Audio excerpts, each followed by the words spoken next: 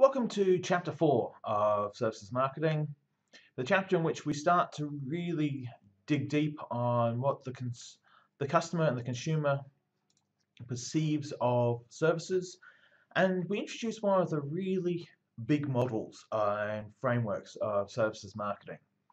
So this is a chapter that introduces you to ServQual. And ServQual exists as two related concepts. It has the 5-point framework, which we refer to as the RATA framework, and you'll have seen it several times already in the book. And we have the ServQual instrument. So we tend to talk about them as the RATA framework, and then we talk about them as ServQual, where it's the measurement of the satisfaction and the service quality. So what we want to come out of this chapter having thought about is what these 5 key dimensions of services mean for us as consumers and what they mean for us as service providers. We're starting to transfer your knowledge now from what has my experience been as a customer. So when we talk about things like the zone of tolerance, we're unpacking it from our own personal internal experience, through to when we start talking about RATA, we're talking about unpacking this from the point of view of what is the customer's perception. What are we going to be able to do as marketers against these variables? We also have the concept in here which is referred to as the moment of truth, the service encounter, and that becomes an important facet for when we start looking at strategic elements for services, when we start looking at service planning and service design. So, the first thing that we need to appreciate is who is the customer. Now we have external and internal customers when we're doing service delivery, and when we think about the way services exist and have a collaborative element to them. So as you are delivering to your particular key customer, you as an employee are also assisting the servicescape and the service environment in which your fellow employees are going to be operating. So if you're working in a retail environment, you're working in a shop setting, your servicescape is going to be impacted by your colleagues and your customers. So being able to work together and work in a team, being able to complement and support each other's roles, they become stakeholders in the delivery of the service product. So this is one of the things that complicates services a little bit, is that when you're in a supermarket, the products that are on the shelf, you can pick the cereal up from one aisle and find the milk on another aisle. You don't tend to need the two of them to be side by side. We play a little bit with that product bundling, but we don't play a lot. Compare and contrast in services where the people who are serving you need to be working together. So if you're at a bank and there's one teller and a large queue of people, being able to see a whole bunch of people sitting around chatting in the back end of the office doesn't, now they may be doing their jobs perfectly and they're doing their roles perfectly, but it doesn't contribute to the service perception, the overall quality perception. So you need to make certain that you have factored in lines of visibility, customer touch points, and your role as a service provider has internal customers and external customers. It's a little more complicated than just goods. Well, let's look now at one of the big facets here, one of the big measures. So when we're talking about customer satisfaction, we're talking about customer satisfaction as a predictor of customer loyalty. Now we'll talk about relationship marketing in detail, and it goes across the course of the semester. But relationship marketing and customer loyalty are related. You want to have a recurring cohort of consumers who buy your services. In marketing strategy, we think back to your Ansoff matrix where we're looking at the question in the Ansoff matrix is, do you have an existing market? Yes or no? If your answer is yes, you have 2 strategic options. Sell more to those you already sell to, sell a new product to those you're already selling an existing product to. Those Markets. That question and the answer relies on you having customer satisfaction and customer loyalty. No loyal customer means no existing market. So what makes customer satisfaction work? Well, here we're going to look at the service quality. And there are 5 elements to service quality. We're going to go through those in depth. The reliability, responsiveness, assurance, empathy, and tangibles. This is the rank order. Reliability is one of the most important factors. Responsiveness is next. Assurance hits the middle ground. And people are willing to put up with services that are reliable and responsive and make them feel that they're okay and that what's supposed to be happening is happening. And they'll trade empathy and tangibility off for reliability and responsiveness. So it's presented here in its priority order.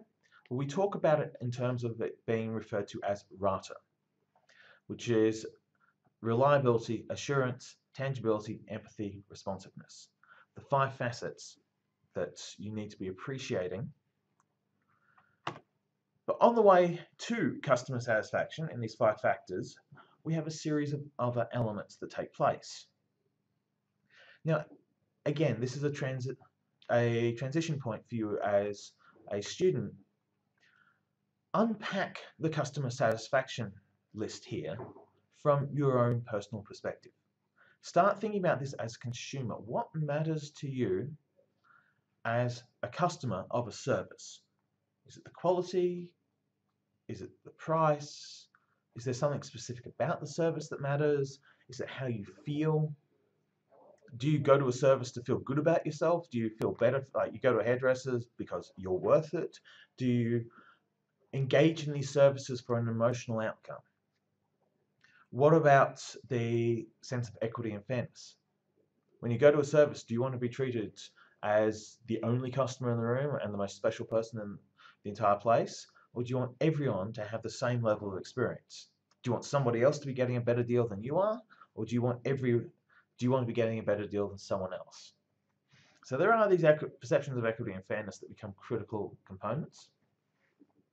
We also have the personal and situational factors, to which I draw your attention to consumer behavior theory when we start talking about the temporary factors that influence customer satisfaction.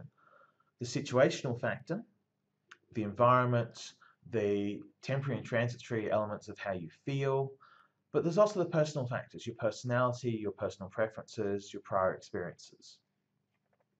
So customer satisfaction is a complicated area, and we should appreciate the fact that there's still a lot of black box moments where we don't know what goes on in the individual's head because we, as consumers, don't consciously and cognitively process a lot of the experiences that take place during a service, which come together at the end of the decision process as satisfied or dissatisfied, or in need of further information. So as I mentioned, what's the point of achieving customer satisfaction? 4 elements that matter. Loyalty, positive word of mouth. And this is a critical part because services are best explained by people who have experienced the service. Particularly search and credence services are very dependent on reputation and endorsement by word of mouth. The idea behind satisfaction is that it should be profitable. There's a key point to note here is that you can satisfy the wrong markets. And this is where we talk about market segmentation being critical, and this is where we also raise the concept of sacking the wrong customer. If you've got someone who's always showing up at your service, but they draw an enormous amount of effort, they make other people uncomfortable at that service, and they are decreasing your overall revenue, you don't want their loyalty. You want to dismiss them from your service. So satisfaction should lead to revenue. If it's not leading to revenue, something's gone wrong. You've got the wrong customers. And revenue should increase return to shareholders. But I'd also like to point out that stakeholders, as well as shareholders, get a run here. Satisfied customers means that you are doing something right.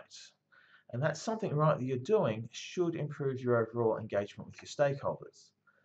if you're solving a problem through your service, so if you're offering a health service and you've got a lot of satisfied customers, then chances are you've got a lot of people who are healthier and happier. That means that you are contributing to society, you are meeting your broader stakeholders. There's a lot of elements of stakeholder theory to consider that customer satisfaction and happy customers can create. So what is service quality? It's basically a measure of the customer gap. What did the customer expect? What did they receive? And that measure of the exceeded expectations, the perception exceeds expectation, that's their idea of quality. Now I remind you that quality can be negative and quality can be positive. Good quality service is this exceeded my expectations. Bad quality service is this is lower than my expectations. So you're looking at here a couple of critical areas. You're looking at the outcome of the service. So it's the quality of the outcome. You're looking at the quality of the interaction, and you're looking at what was the physical environment's impact on the judgments of both of those factors. If you've ever said, well, that person was, they're really lovely, they're really, really nice person, but the service was terrible, they were hopeless, they were useless, then outcome quality was more important to you than interaction quality. And this is one of the factors that outcome quality is not always the determining factor in service satisfaction. There's a case, there's been a lot of cases actually in the medical practice where a doctor dealing with a patient, and one of the cases in point was a person who'd had a heart attack, went from calling an ambulance to in hospital, operated on, and effectively their heart attack resolved and dealt with in less than 41 minutes. It set a hospital record. It was a benchmark of perfect outcome. And the people involved complained about the service quality because in that 41 minutes, they were dealt with basically as objects. There was no interaction. No time was spent explaining what was happening. No time was spent explaining what had taken place and outlining the service. Because it was a credence service, the customer felt very much at the end, well, this whole thing had been done in less than an hour. Oh, wow, I didn't get much in the way of treatment, did I? Oh, wow, that's a lot of money I just spent for 40 minutes. I guess it wasn't serious. Because the service communication broke down and the interaction quality was very poor, physical environment was great, outcome was the best it could be, interaction quality determined that people felt there was a huge gap between what they were expecting and what took place, and that wasn't resolved. So, mindful that there are 3 outcome points, and your 3 outcome points are, or your 3 quality points are outcome, interaction, and physical environment. Let's look now at the 5 dimensions of service quality. Reliability is basically the service doing what it says. And we refer to this as doing what it says on the tin, despite the fact the service is decidedly uncanned. Can the service be dependable? Can it be delivered accurately? So reliability is matching back against the idea of inconsistency. It is a measure also, though, that you can be completely inconsistent in terms of how the service is performed, because the service is customized, but if the outcome is beneficial each time, then the reliability is still there. Is it delivered dependably and accurately? Assurance is the trust and confidence. So we talk about trust, commitment, and reciprocity in relationship marketing. We talk about the idea of the interaction quality. Assurance is part of the interaction. In the medical case, in the medical service, what was lacking was the assurance. The patient was not being reassured that actually they were receiving top quality medical treatment. The reason it was taking place so quickly is because it was a high quality. And even if they were to say, look, Right now, we can take 10 minutes to explain what's going on or get you into the surgery right away. You're better off going in straight away. The doctor is ready and prepped for you now. We will give you a debrief afterwards. That's a minute. So that's still 9 minutes ahead of schedule. That minute says it is more important for us to be reliable and responsive to give you the best outcome than it is for us to display empathy and assurance. But the assurance factor of we've got this, it's under control, it's got to move quickly, we'll let you know what's happened at the end. That is the assurance to inspire the trust and confidence.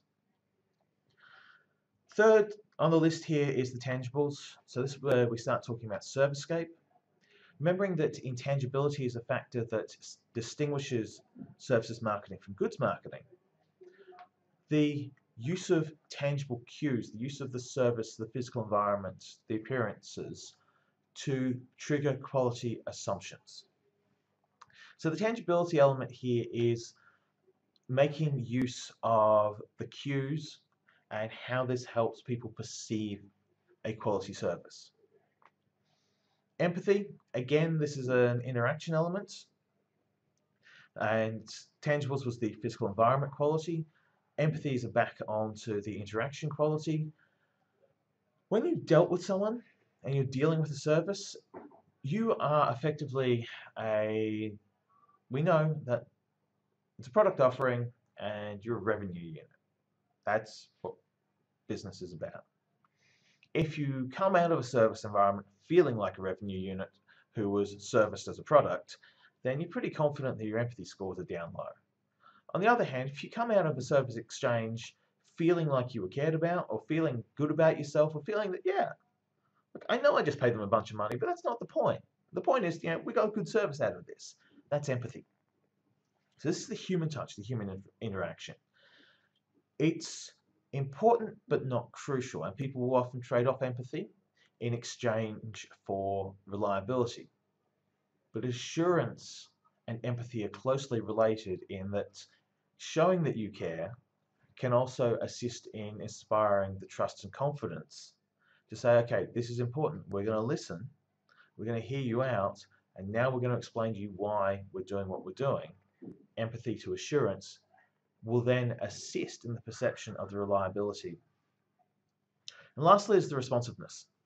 And I say lastly in this RATA framework because we put this down as the component parts that once you've got a reliable service that can reassure the customer that what's happening in the service is supposed to happen and it's what they're paying for, the physical cues and the physical environments are supporting the perception of the service being reliable and providing the assurance. The human interaction elements are getting people to feel like they matter in the service. The willingness to respond and the promptness and the reaction times become a component to basically link everything back together. Responsiveness deals not just with time, but with customization, with the inseparability. The point of consumption and the point of purchase are going to be together. Responsiveness makes you feel that there is a connection between your presence here and the service being delivered. So it's we put it at the end because it's one of these ones that links together quite nicely and ties the components. Because the RATA mechanism should be seen as company-sided view of the customer. We have 5 facets we can control and adjust. We should consider those 5 facets and what they can do. So each of these, the RATA elements are key component parts to go in depth on. And you can also see a crossover. So you shouldn't think of these as isolated boxes. If anything, they're a 5 by 5 matrix. Reliability can influence empathy, tangible, responsiveness, and assurance, and vice versa. You can link everything together. So I want you to have a look at this. What I want you to do with something like ServQual is that as we start moving through and starting to look at case studies and case illustrations, and you're reading the examples in the text, to start thinking, well, and also as you're encountering services, think about the component parts here. What was it that was important to you as a customer when you went into this encounter? And what's clearly important as a service provider? Like when you're at a service, you look around and say, well, is the service-scape, is the tangibility an important part? You go to a dentist and everything is gleaming like it's the interior of a science fiction set, and there's screens there for the sake of screens and everything looks science fiction-ish. Very strong on the service-scape, very strong tangibility. At the same time, if you're coming back in here and the appointments are always running late and behind schedule, they're low on the reliability score. If, however, whilst you're in there, you find that the reason is that they will prioritize getting the job done right over getting the job done quickly, then the reliability might actually go up alongside the empathy and the assurance. So you've got to look at these factors and you've got to engage with them and say, when I'm dealing with a service, what happens in these 5 components? Now, let's bring you a couple of key ideas. The service encounter. We call this the moment of truth. Occasionally you'll hear it referred to as when the rubber hits the road. Basically, this is your point of interaction. This is where the service takes place. Because services are inseparable, the moment of truth, the service encounter, is production and consumption, and if it goes wrong there, it's gone wrong. There's nothing you can do at that point but recover the service. You can't recall a service. You can't substitute a service. You can't go, well, this service isn't working, allow me just to swap, I'll just go out the back and get you a replacement one. You can't even do that with a service provider. It's not like you're halfway through getting a filling done at the dentist and the dentist says, look, sorry, it's just not, I'm not on firing on all cylinders today, walks out and tags in the next dentist. These things don't happen. So whilst you can do product substitutions with the goods components, you can say, look, this isn't working, I'll swap you. Or this drink is flat, I'll get you a fresh one. You can't do similar things for service. So your moment of truth, it is when the service takes place. It's an opportunity to build trust. It uses the 5 quality metrics, the ServQual metrics. You can build your brand identity around this as well. And it's not just the point where pay takes place. It is any interaction. And that's become one of the factors when we start talking about service blueprinting. We want to be looking for these moments of truth. When are you going to have to live your brand values? Now, if we say the brand value of our firm is that we are innovative, and where someone comes into our service environment and it's quite obvious that we're running an old platform. We're running Windows 95 on one of our machines, and we're saying we're the innovators. That's going to create a gap between brand and that moment of truth of encountering our service-scape will be met with, hang on, that doesn't seem right. So you want to be careful with your brand promise, ensuring that it takes place at the moment of truth service encounter. So what do we look at in services encounters? There are 4 key areas. Again, one of the things about this is that given there are 4 key areas, and there's a lot of research that's been done on this, if you were to want a scenario where you could hit up Google Scholar and look up critical service encounters, service encounter adaptability, and see what's out there. So there are 4 component parts that we look at in the broad area: service failure and service recovery, and we do a lot of work on that discussion of service recovery. The adaptability, which is an applied use of inconsistency. And it's an applied use of your empathy and your responsiveness and your assurance.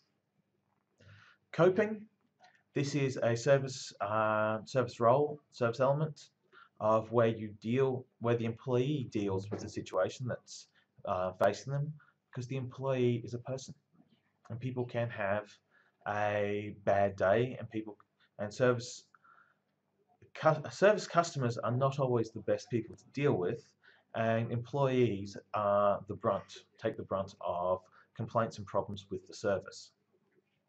And spontaneity. This again is making use of inseparability and inconsistency to be able to make use of your employee. It's also about trust, commitment, and reciprocity. The idea that you will trust your staff and give them the room to respond. So you're going to deliberately and intentionally up the inconsistency factor to create the room for the spontaneity. So what we'll do to close out the slide deck is briefly talk over these component parts. And when we think about this, we're now thinking from the point of view of service provider.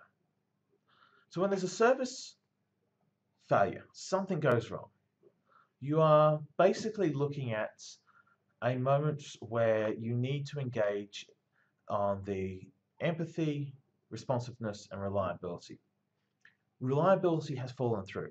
Something went wrong, something broke, therefore it's now about what can we do to fix. And in this case, we look at it from the point of we have to first acknowledge that there is a problem, and that is step one. First, admit you have a problem. Acknowledge that there is a problem, then work on saying what can we do to create the solution. What is the solution that is, and work with the customer. Now, sometimes the problem has come about because the customer has made a mistake.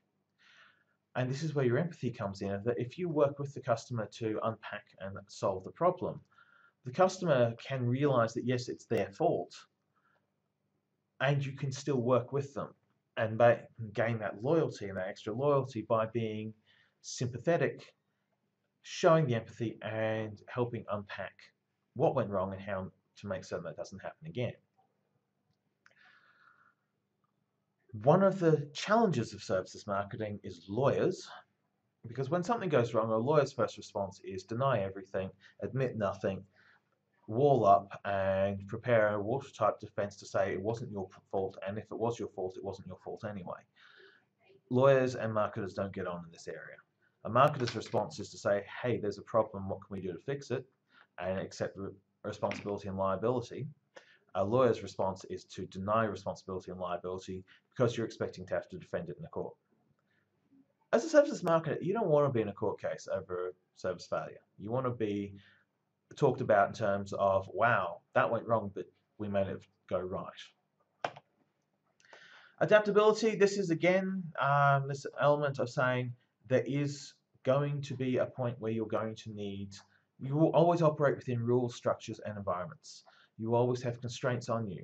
The universities have a series of rules that guide what I can do in terms of flexibility for assessment tasks, content delivery, and a variety of other factors. But that doesn't mean I can't attempt to accommodate.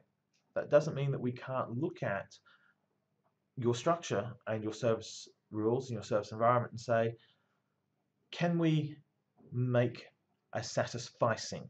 Can we make something that suits, that we still deliver on the way we were asked to, but we get closer to satisfying, we get closer to your zone of tolerance than we do otherwise. Again, the key here in the adaptability is this is applied inconsistency. And you may want to use the inconsistency once or twice, and you then want to feed this. If you're frequently finding that you need to use adaptability, this is where a service gap is clearly emerging between the expectations the firm has and the expectations the customer has. Spontaneity, again, this is about reaction. This is the empathy and the assurance elements. But this is also responsiveness. This is about saying, okay, we're in the middle of co-production. We can react. We can do things. We can engage. We don't have to necessarily stick to the script, but we can also listen to our customers and find out their needs and see what we can do to enhance the product offering. Now, one of the case studies of the people who do product spontaneity better than anyone else is Disneyland, because one of their tricks is about the listening and their ability to feed information back through the channel. That if you've got someone in a costume, full body costume and a full body suit, they have got the capacity to have the wireless microphone on, to be able to radio in without actually, noticeably or visibly calling in something, which means that you can occasionally surprise a customer. You find out that someone, it's their first time to Disneyland, they've never been there, and it's a special day for them, they're celebrating something. You can line up something. You can give a heads up to other park members to say, hey, these people, this group, pay attention to them. Give them a little extra special treatment. Today's a big day for them. That spontaneity is about using innovation. It's about customization. It's about understanding your customers' needs and giving them something extra because you've got the freedom to do that. All right, last box, coping. This is the challenge, and this is the pragmatic element, but this is also one of the things that when we start talking about service role stress, service conflict, you as a service provider are still human. A customer comes in and you are going to be performing emotional labor. You've got to be nice to this person. This person doesn't have to be nice to you. There's no requirement on a customer, unless a store has clearly indicated this as the terms and conditions of entry, that they have to be nice to the staff. It's always service with a smile, not consumption with a smile. The key here, and this is where we start thinking about it as how do we deal with this as individuals. You gotta disassociate yourself. You can't take it personally. You need to isolate and try and bring the customer in to basically minimize the burst area. If you've got a distressed and unhappy customer in a service environment, that's going to impact on the other service. It's going to impact on the other people in the service scape, both staff and fellow customers. But also, if you are able to show the empathy to downscale, to just someone's coming in, it's been a terrible day for them, it's all too much. This last thing on the service encounter was just, it was the straw that broke the camel's back. Suddenly, you've got a customer in tears at the front desk. If you can recover that, if you can show the empathy, you're also demonstrating your brand values to the people around you, and you are demonstrating your service quality to the other customers who sometimes will come to the assistance of a fellow customer to try and help de-escalate things. So it's one of these challenging areas because it's a human interaction. It is one of the fundamental flaws of services marketing, that you are going to have to deal with people and you're going to have coping strategies in place. All right, the last thing to talk about is briefly, I want to mention self-service technology. I want you to look at this in the text. This is really SSTs. When we first started talking about these, we were talking about kiosks, ATMs. We're talking about technology in the field. We're now looking at the SST basically as websites, e-commerce, mobile phones, and the kiosks, the ATMs, and the technology in the field. So it's a much broader area than it started. Basically, it comes down to the RATA metric. Empathy is a strange beast when we start talking about technology, but empathy exists in user experience design. That if you get an error message that says, sorry, a problem occurred, would you like additional help? That's a display of empathy rather than error 5072. So you want to be thinking about this in your design of your service technology experience. But basically, reliability is technology that gets the job done. Responsiveness is that it does the job quickly. Assurance is that it has the indicators that when you've pressed a button, something happened. When you submitted a form, that it actually went somewhere and things took place. That the tangibles are also then the physical components. So if you walk up to an ATM and it's cracked, the keypad's dirty, the screen's flickering, and you're pretty certain something's taped on the side of it, you're most likely to walk away from that machine because the tangibles are giving you the cues of everything is wrong with this. In contrast, if you walk up to something, it's covered in chrome, it's shiny, it's reflective, you are going to trust that machine because that machine looks right. So you want to be looking at your ServQual, your RATA elements. The last part, though, is you want to be looking at, with self-service technologies, is can you bring in recovery, adaptability? Can you bring in spontaneity and coping? Does the software need to cope? Do the servers and the technology have points where they have coping mechanisms because there's excessive strain on the network? Are there component parts where they need to be using? You need to be thinking about coping for your technology. So that wraps the chapter. This is one of the ones which is a big, solid domain of content. There's a lot of stuff in here. It may take you 2 or 3 passes of the chapter to get your head around all of it. It's certainly one where there's a lot of external material. ServQual is one of the best researched pieces of marketing technology that we have. It's a robust and reliable tool. The Rata framework is very solid. And ServQual is the companion to the gaps. You look at the gaps, you look at ServQual. The ServQual protocol was designed to measure and identify in a quantitative manner the gaps that exist in the gap model. The gap model was designed to have the theoretical and conceptual manner to think about how do we resolve the problems that ServQual has identified. And that's a wrap for the chapter.